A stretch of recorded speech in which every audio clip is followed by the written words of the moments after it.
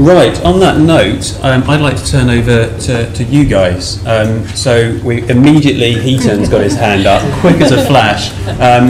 If there anybody else, get your hands up soon. Where are our two microphones? One here, Heaton. That's it. Where's our other microphone at the back there? 1, 2. Okay, we're going to go one at a time for a short bit and then we'll escalate.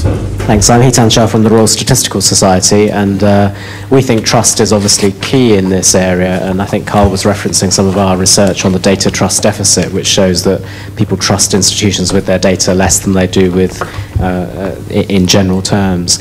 But I wanted to go down to a specific example, because I think actually talking quite abstractly is really difficult, and as a result we've partly sort of been moving from private sector to public sector, etc., etc. Data sharing within government clearly provides real opportunities in a period of austerity. Government sits on lots of data, but doesn't necessarily always link it together in a way that could be useful for society. What do panelists think about the opportunities from that, and ways in which that might be safeguarded as well? And I suppose particularly thinking about care.data, the recent example of trying to share healthcare data, which has led to a tremendous backlash, I think, and calls for people to have the ability to opt out. But of course, the more people that opt out, the less useful that database becomes in terms of medical research. So how do we actually get to a place where we can have both the gains that come from sharing data within government, but also the robust protections that we need as citizens? Because that's clearly what all of us want. Carol, do you want to lead on that? So, thank you. Very important questions. In terms of data sharing within government, I think that clearly is to our advantage, but I think that the safeguards rely on the transparency and the purpose for the sharing. So I think that where the public might have concern is where that sharing of data is used to identify or target vulnerable groups of individuals. So I think it's about having a public debate about the purposes. But certainly, as you know, initiatives like the Administrative Data Research Network and so on are designed and really aiming to look at that. And I think there's a very, perhaps the Information Commission Office can assist with this, there's perhaps some misinterpretation potentially of the regulatory and legal safeguards. But I think given that we can draw on that excellent advice to see what is permissible to make sensible use of data for public benefit, it comes back to my question of what is public benefit and who decides. And I think particularly where government departments are themselves the data controllers, there's even more need to have, if you like, external gaze and transparency. The care.data, I think, was not actually about sharing across government departments, it was within a government department. And I think there are a lot of lessons learned from that, but the key one, again, relates to my issue about transparency and actually treating the public as partners is very, very important. And I think that I actually never received my thing through my letterbox. So I was thinking last night, what did it actually say? But I never got it. But I actually think that there needs to be a lot, and this needs to be resourced. So all these things actually need resource. There's nothing cheap about public engagement if you do it properly, and I think that's probably the challenge, I would say. I didn't get my my leaflet about care.data either, and if you're Information Commissioner, you're sad enough to wade through all the sort of pizza delivery things looking for this thing. It never turned up, and we had advised the NHS that wasn't going to be adequate anyway. The issue is fair processing, but they're going around the houses again to try and to win trust and confidence for what is manifestly a sensible idea. This is where big data can really deliver. We want to know which treatments work, which hospitals will kill you, which GPs will kill you. I think people want it to work, but if you do it in a hole-in-corner way, it just breeds suspicion, and everybody then gets very worried that their personal information is somehow going to be abused. But look, data sharing, this isn't rocket science. We published a data sharing code of practice back in 2010, I think, and it was very difficult to get anyone in Whitehall to pay attention to this, because this was really before the whole better for less agenda kicked in and they had to take notice. Basically, there are an awful lot of people in the government service, in the public service, who know one thing about data protection, and that is you can't do things. Sorry, data protection, can't help you. And they feel that's all they need to know. Actually, it's a very permissive piece of legislation if you do things the right way. And our guidance is, you've got a problem, think about it, identify the risks, do a privacy impact assessment. The chances are you're going to be able to do stuff. But if all you think you need to know is, sorry mate, can't help you, data protection. Woe betide the public official who says that to me, as they very often do. Look, I'd like to help you, Mr. Graham, but data protection. I say, do you know who I am? I think it would have been wise for the whoever's in charge of care.data to hand deliver one of those leaflets to the Information Commissioner's door rather than leaving it to Royal Mail. Chris, as the Whitehall, would you ever say that to Christopher? No, and I'll be calling on Christopher when I run into those officials, which will no doubt happen soon. I agree with everything that's been said completely, and just to give a few examples, I didn't get my care.data leaflet either, by the way. So there's a theme of reciprocity, I think. So people quite happy to give their details to Tesco Clubcar because they get benefits in the shop. With government data use, the reciprocal aspects of it are a little bit more secondary. So I think that makes the communication even more important. When the government launched the 100,000 Genomes Project, so this is the sequencing of the genomes of 100,000 individuals, it's voluntary. Signing up for that, the instructions were, okay, your data is going to be available openly, it will be anonymized, however, there is a small chance that it could be matched with another data set and decrypted, and if someone did that, then theoretically they could manufacture your DNA and put it at a crime scene, and listed a few sort of dystopian futures for your DNA. And I thought it was brilliant, because it was, look, this bad stuff could happen, but it's really unlikely, and I thought that was a great model. The other example I just want to mention which links back to the reciprocity point, is something called Health Bank. This is, I've just read about this recently. It's a Swiss endeavour, and this is where you voluntarily put your health data into this organisation, and then they give you discounts on pharmaceuticals. So it's a much more direct connection. Thanks. Right, the next question was here. Sorry, could I? And then, I'm going to stop it there because we've got loads of questions. We'll come back. Next question here, and then the next question there. Thanks a lot for your awesome talk so far. One of the things I'm most worried about was a few of the earlier speakers mentioned this issue about transparency, and I think Professor Chesil did a really great job of talking about what does that even mean, and can we even get the metaphors into people's heads about what's actually happening in the tech.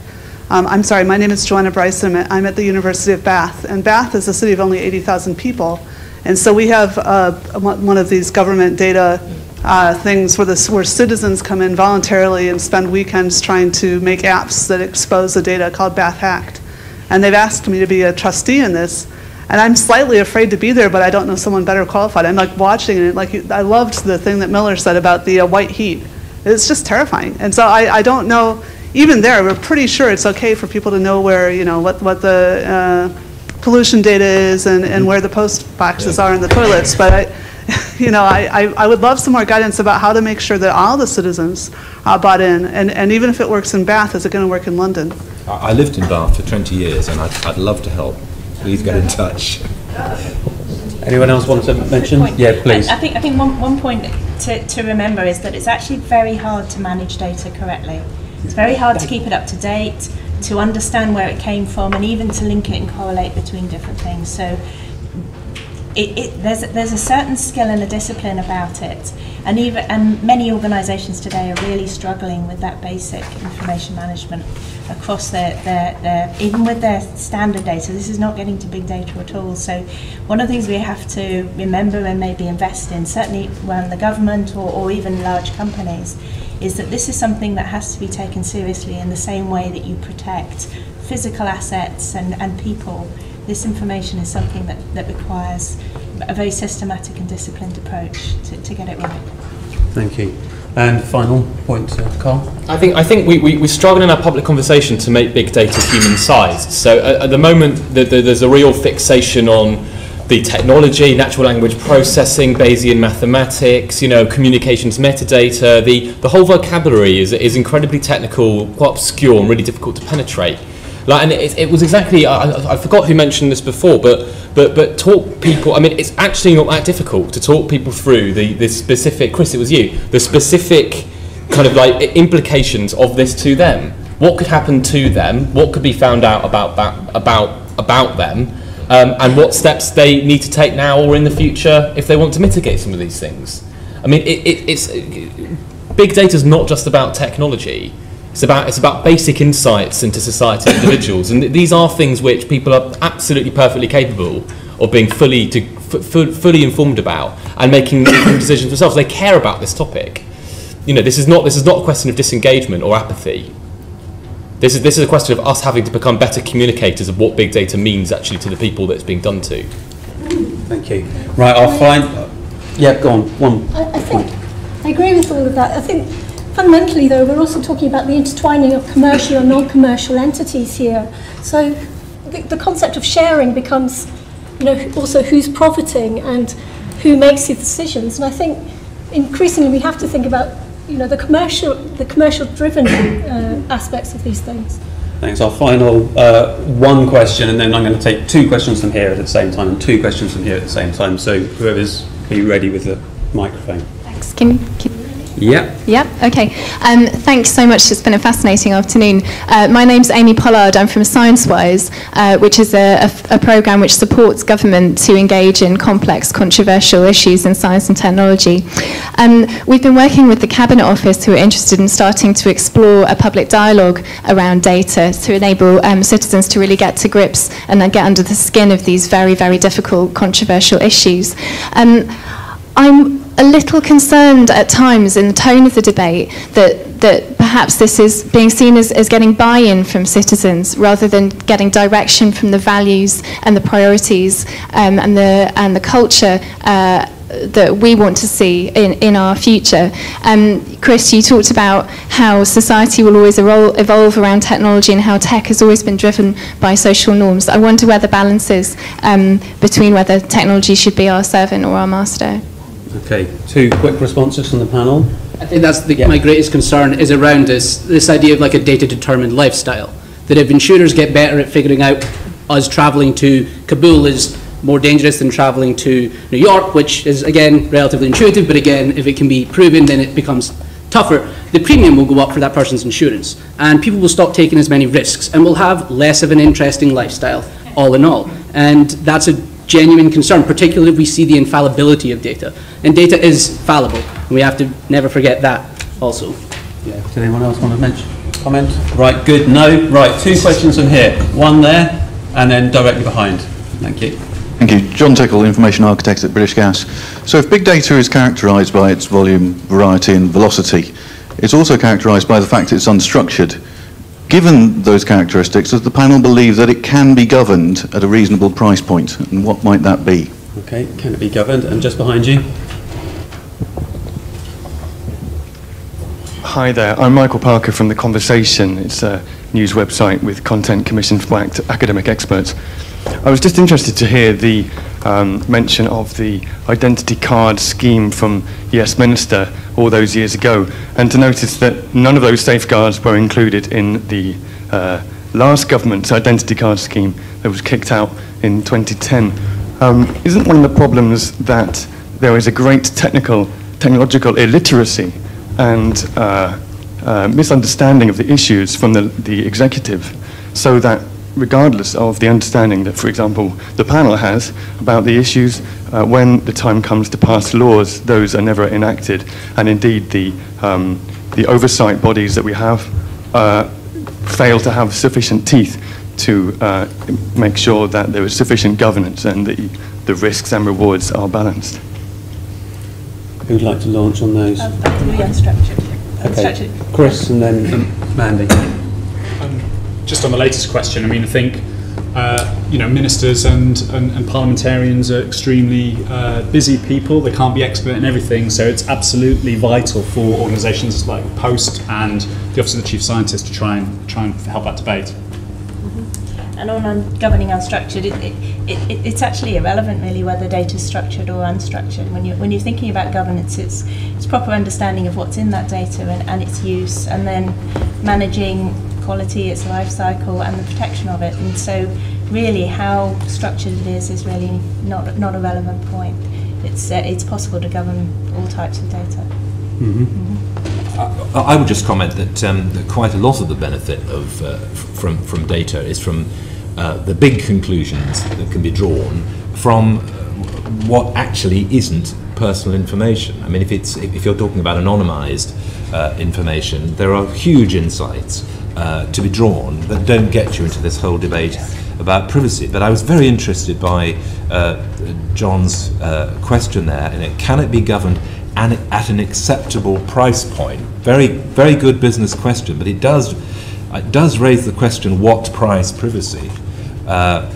What price freedom? We heard that the Estonians have implemented rules for doing this sort of thing properly, and you have to ask, why the Estonians? And it's a question I constantly ask myself within the Article 29 Working Party in Europe. Why do the Germans care so much? Why do the Dutch care so much? Why do the Estonians care so much? Read history.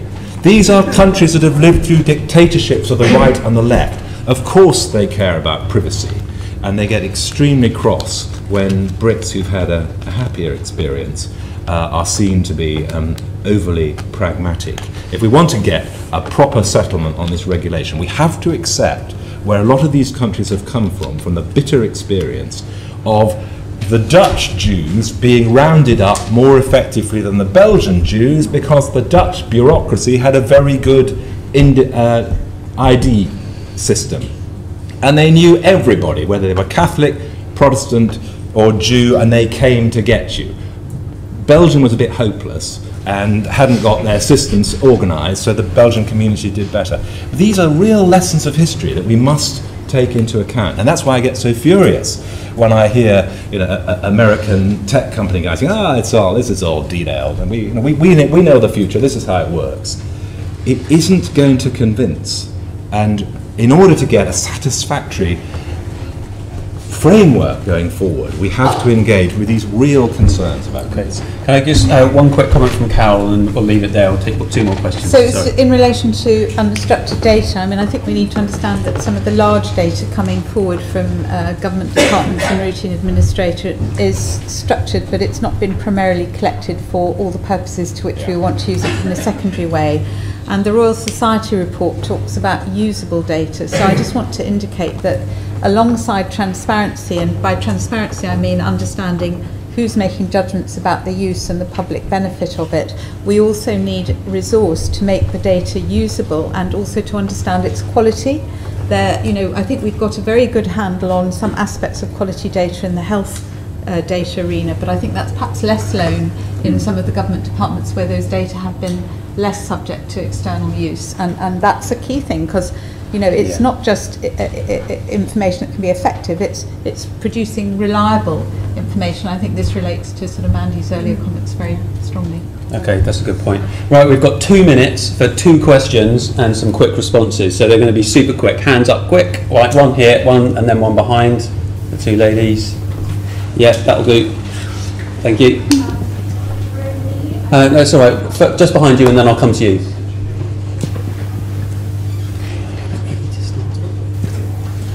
Just quickly, do you think the government should have a backdoor to everyone's communications if they're encrypted?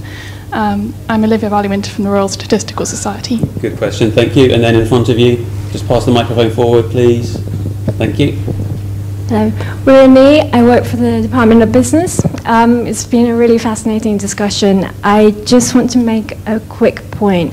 I think someone said quite early on that privacy isn't an absolute right, and that kind of set the tone for the discussion.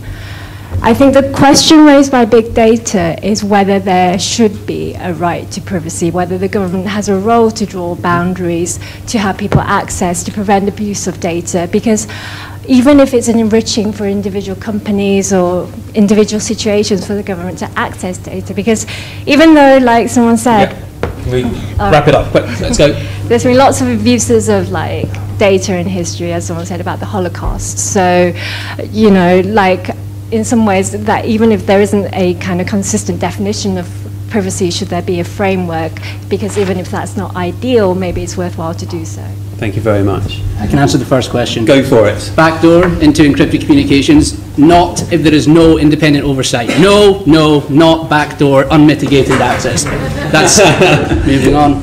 Carl. I think given oversight, there absolutely should be a backdoor into encrypted communications. I'm horrified by the idea that GCHQ can't get into my phone if it really needs to. But I just want to, as my final point to all, just extend Christopher's point one more step. So we do have different historical experiences from the Americans in Europe, and I've just come back from Brussels, and there's loads of talk there about why don't we have our own Facebook, why don't we have our own Google, why have we failed as the EU? We're not part, we are also kind of locked out of the big data revolution here. This is not happening really with the EU. We're not important players in this yet, and like there is an enormous opportunity for the EU, given our different historical experience, to give people a whole new relationship with big data. Give them value from it.